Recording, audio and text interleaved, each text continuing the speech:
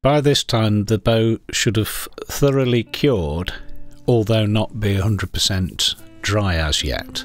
So we unwrap the rubbers from the bow, remove the bow from the former, and it will then have a further 48 hours to cure before any more work is carried out on the stave.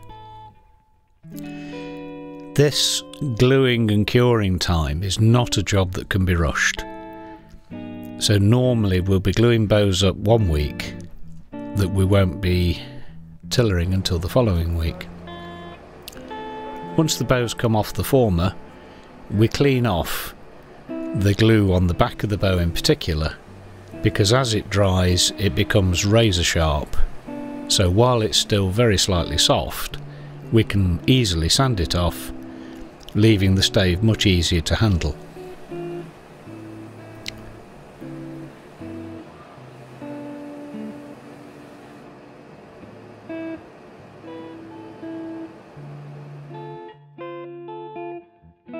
Once the stave has thoroughly cured for a further 48 hours, we can start to mark it out. So we mark out the centre line and the handle area, and then using a template, we mark out the profile of the back of the bow.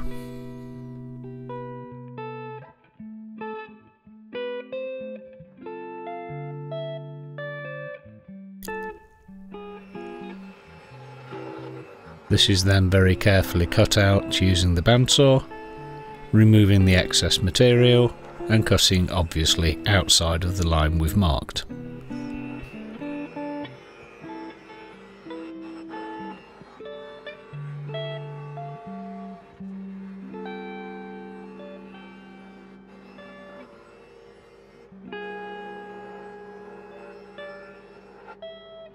Once the stave has been cut to width, we use another template to mark out the handle profile and remove the excess material from the riser block.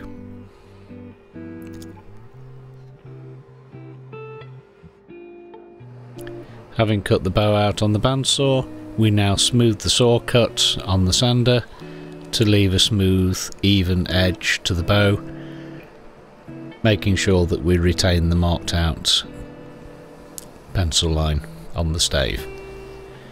This is about the last time that we can use a machine usefully in the production of a longbow. After this, all of the work is done by hand.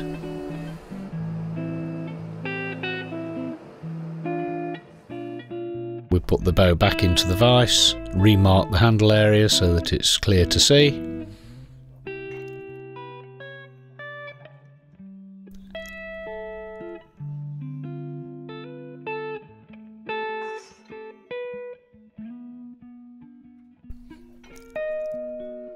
And then, using a combination of rasp, scraper, file, we rough shape the bow into a D section, rounding the edges of the hickory and shaping into the handle area of the bow.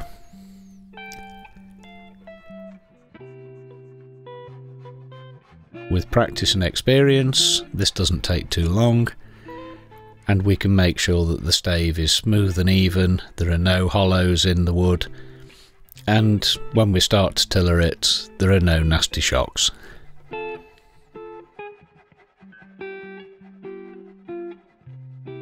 The finished stave is now rounded, the handle tapers nicely into the riser, and we're ready to start tillering the bow.